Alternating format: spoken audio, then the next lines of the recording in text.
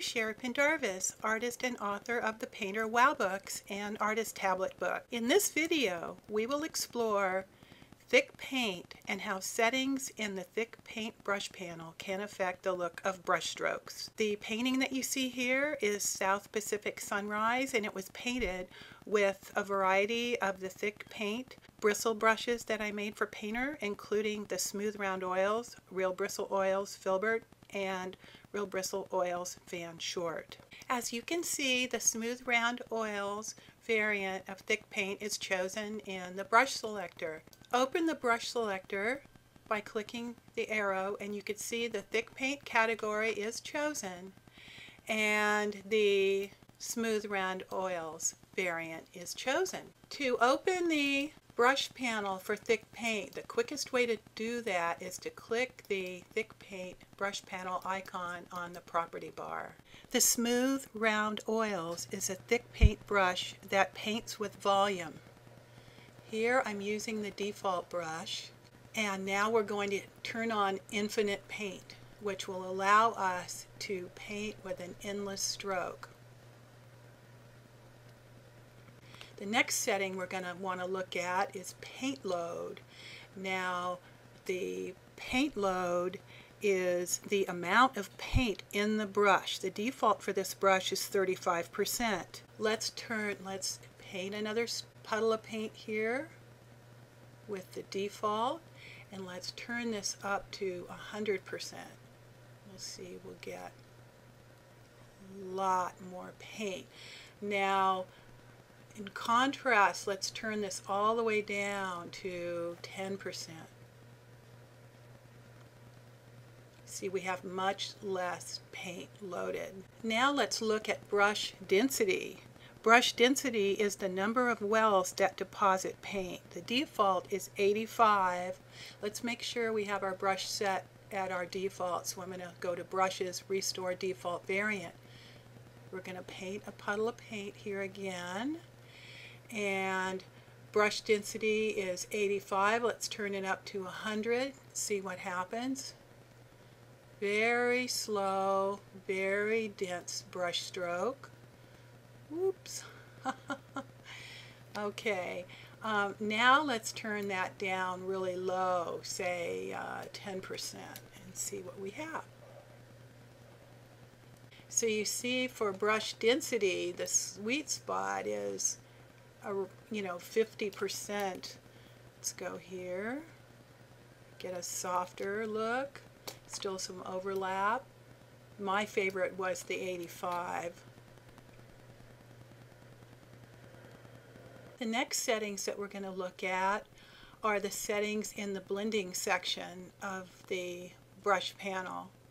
You'll see the default of the Smooth Round Oils has a resaturation of 30 and a bleed of 30, which is balanced.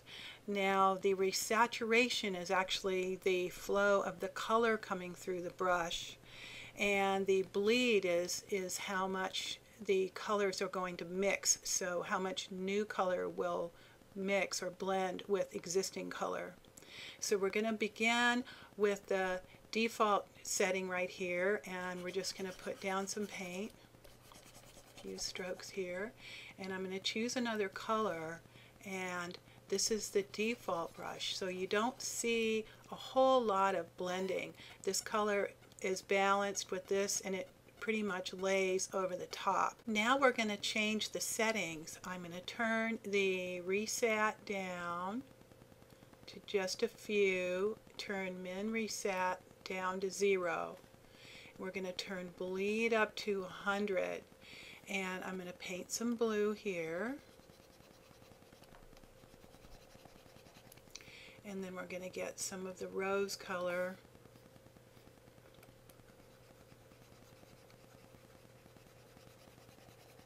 So you see, we get more of a blended look.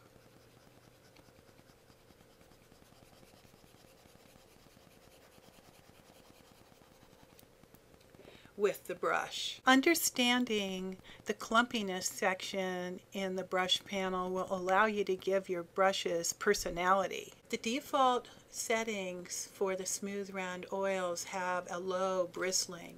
So let me just paint a stroke with the default. So you see it's very smooth.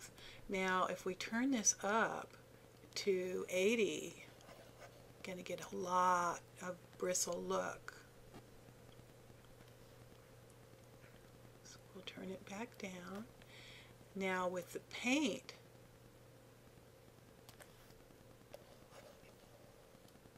you see we also get a variation. So we'll turn that back down. And with the color, with the bristling slider, you set variation in the width of the brush wells. With the paint slider, you adjust the variation of the paint volume in a stroke, like you see right here. And with the color, you set the variation along the stroke of when each bristle color will mix. Now we're going to look at the palette knife settings. So as you see in the brush selector, I have the oils palette knife chosen to activate the palette knife settings, and I'm going to make a stroke.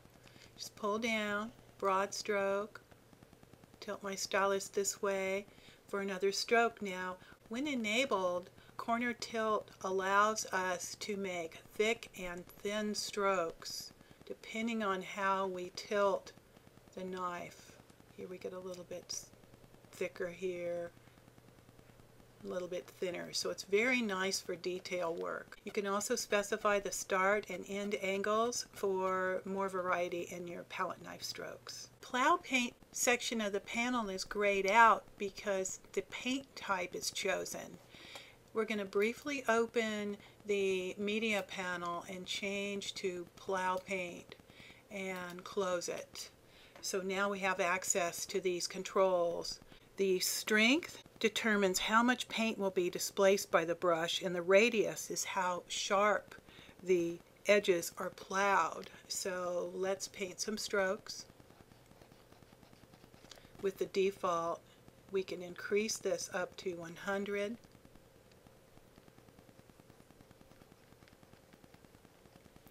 So we get the effect of going in deeper, and then if we increase the radius,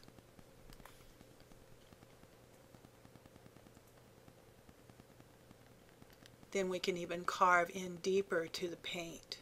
And we can also set an expression and have it change according to pressure or velocity, for instance. We're going to have fun with more palette knife explorations in a later video. So I hope you enjoyed exploring the thick paintbrush panel with me, and happy painting!